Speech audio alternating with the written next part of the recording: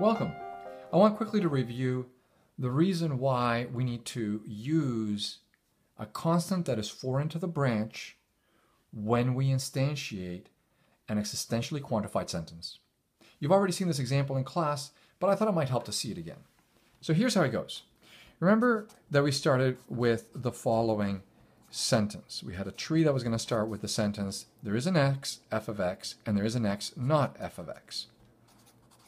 And again, if f of x were to be interpreted as x is friendly, this sentence would say someone is friendly and someone is not friendly. Now, if we just think about what that says, we wouldn't think that someone is contradicting himself if he said someone is friendly and someone is not friendly, because we might not be speaking about the same person.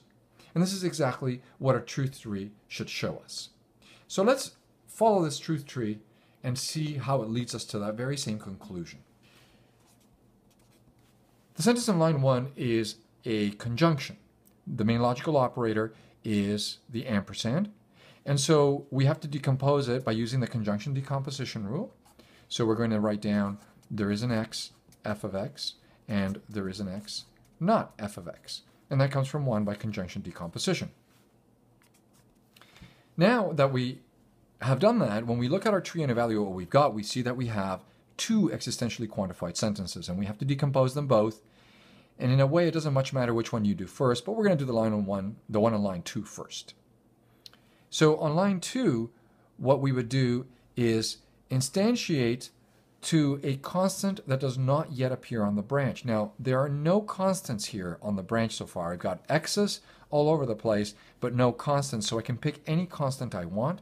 And again, the convention is to pick the first letter of the alphabet and then follow the alphabet serially. So we're going to write down FA, and we're going to check this off. And we're going to say that that came from 2 by existential decomposition.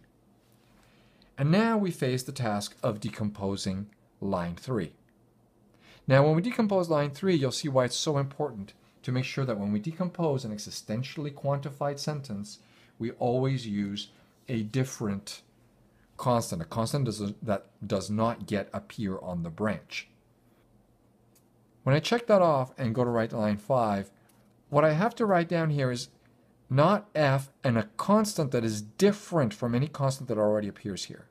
Since I've already got a, I have to write down a different constant. And again, the convention is just to follow the alphabet. So we write down not fb.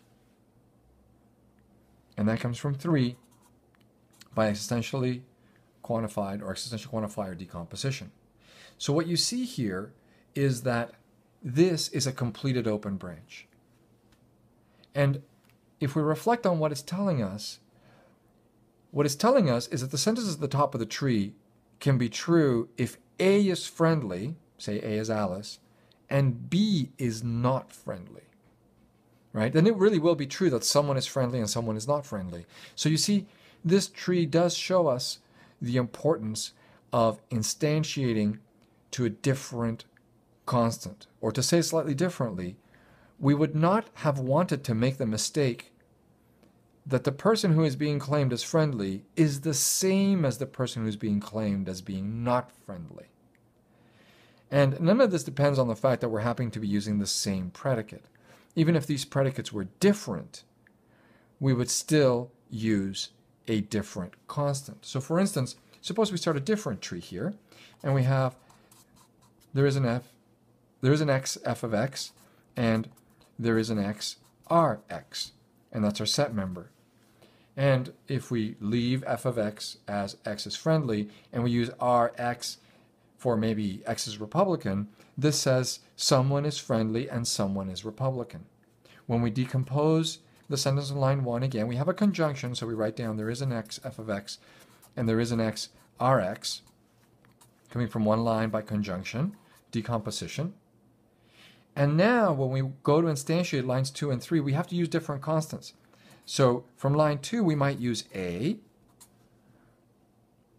by existential decomposition. And now when I go to instantiate line 3, I have to use a different constant. I can't use A again because I don't want to assume that this person A who is friendly happens to be the same person A who is a Republican. They may or may not be. That person may or may not be the same person. So what we write down is RB. And that comes from 3 by existentially quantified or existential quantifier decomposition. Okay? So one way in which this sentence at the top of the tree can be true is if A is friendly and B is a Republican. That's one way in which it can happen that there's someone who's friendly and someone who's a Republican.